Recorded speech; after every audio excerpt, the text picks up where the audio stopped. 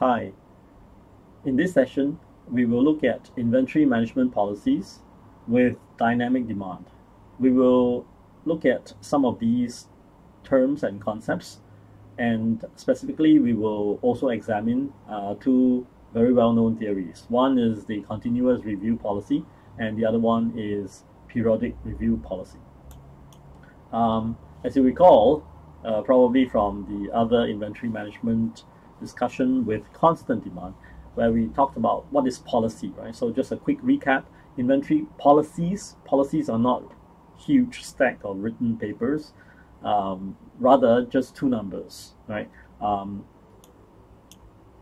many or how much to order every time we call our supplier to order, and when do we order. So how many and when, so two numbers will describe sufficiently what is inventory policy, at least from our perspective of understanding the theory. All right, so there are two policies that we want to discuss today: continuous review and periodic review. So both are policies, both require two numbers: how many to order, when to order. Right, so except they differ in some kind of assumptions and constancy. That is, in continuous review, we fix the order quantity all the time.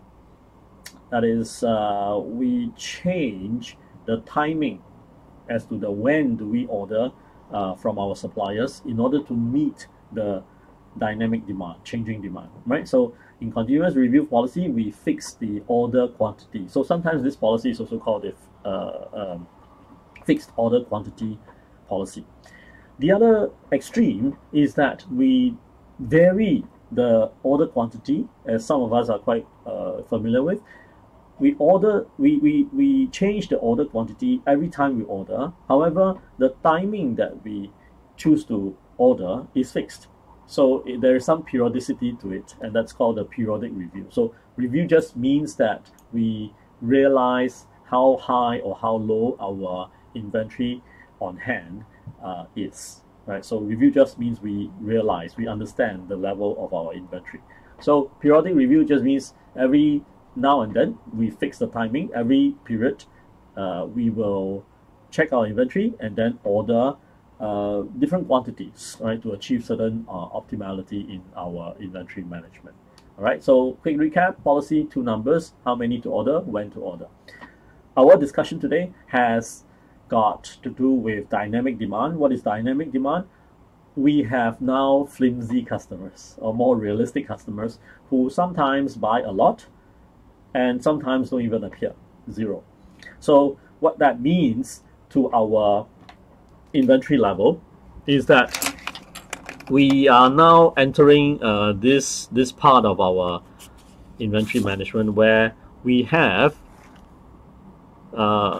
customers who sometimes, if we start off with inventory level Q, for example, right, then it will be a staircase, right? We don't sell, and then we sell some, and then we don't sell for a while, and then we sell some more, and then we don't sell, and then we sell a lot because the customer has pent-up demand, and then we don't sell and we sell, right? So we will have a lot of these scenario.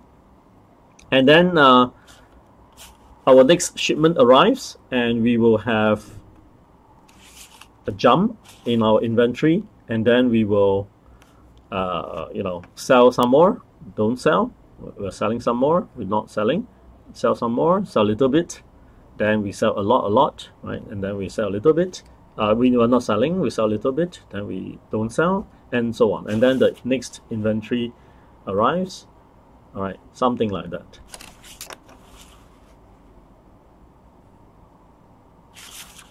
Okay, so the idea is that under such circumstances where the demand is now fluctuating, changing, what are we going to do? How do we adapt the theory to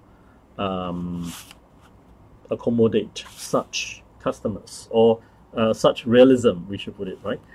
So this is basically time. As time passes, we have fluctuating levels of inventory because of fluctuating demand. Yeah. So so the idea is that we have dynamic demand, but dynamic does not mean chaotic demand. Chaotic demand means we have no idea how to describe it.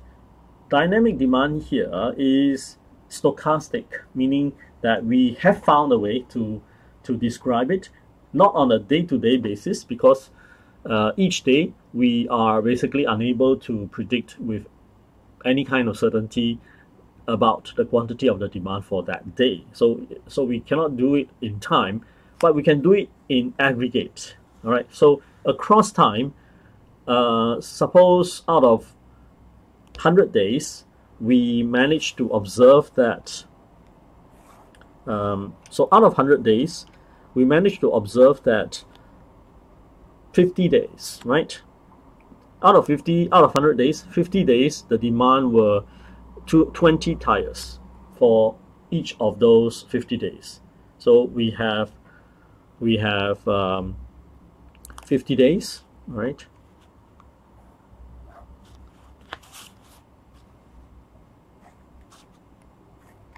And another 25 days, we have demand that were observed to be 60 tires. Let's just put it for 30 tires, right? So that's another 25 days. And just for illustration, say another 25 days, the remaining 25 days out of 100 days, we observed that the demand was 10 tires. So it happens to be 10 tires. Just go along with me for a while. All right. So what I'm plotting, obviously you can tell, is a histogram, because the y-axis is frequency. So I gave some illustrative numbers. I said out of 100 days, we have 50 days, right? Observed to have customers coming in to buy 20 tires for each of those 50 days. And for 25 days, we observed that 10 tires were sold, and another 25 days, 30 tires were sold. Obviously, those days don't line up. Like the first 50 days, we sold 20 tires per day. We don't do that, right? We will observe that first day might be 20 tires, second day 10 tires, third day 30 tires, and they're all randomized in some sense. However, as an aggregate, we observe this phenomenon, right? So then we might project further and say for the next 100 days, we are at least advised as much by the past 100 days data that we can tell with reasonable confidence and objectivity that there will be 20 days, another 50 days that the tires will be 20 per day in demand, and so on, right? So we can tell. Yeah. So this idea is not so difficult to follow, right? And as we observe, I have kind of arbitrarily created some sort of symmetrical histogram here, but we can change it and divide it into 100 days and obtain a relative frequency chart. And of course, we can also change it into a probability distribution, because if we go into theory, we basically will be operating using probability distribution. We will not be having a simple 3-bar histogram. We will be having a lot more bars, or for that matter, we might even use a continuous distribution to approximate discrete distributions, because there are so many bars that we are not going to account for each and every one of them, right? So as we can see, we can then perhaps even assume that, well, let demand, right? Let the daily demand, I'm sorry, this is not Q, this is daily demand. We might as well let the daily demand be following some sort of simplified theoretical assumption, distribution in that sense. Example, maybe, let's say 8, all right?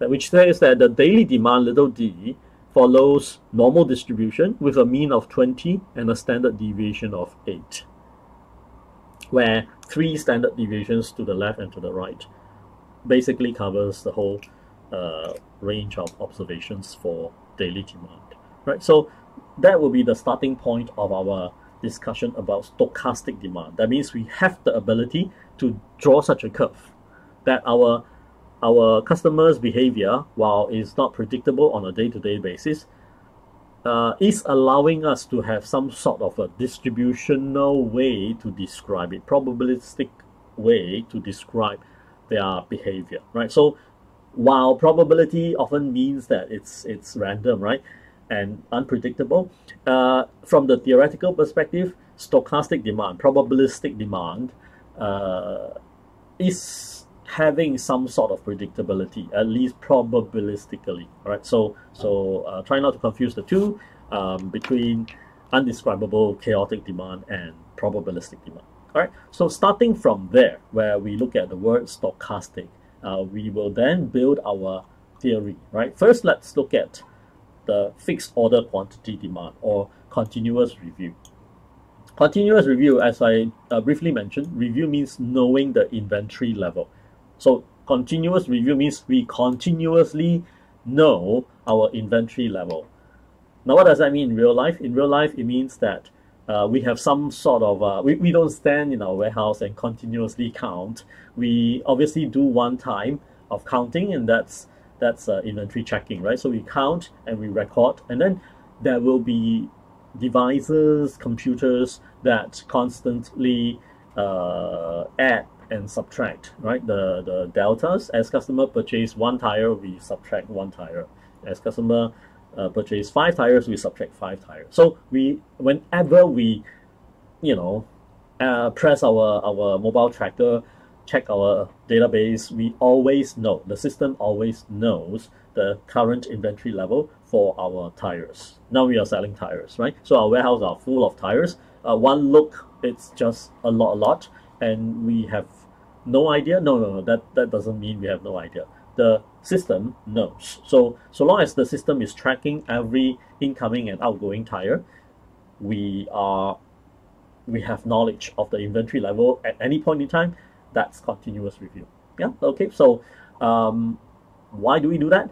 Well, because then it gives rise to the ability for us to say that have we reached the point in time, but not in time, but have we reached the condition required by the event to trigger an order to our supplier?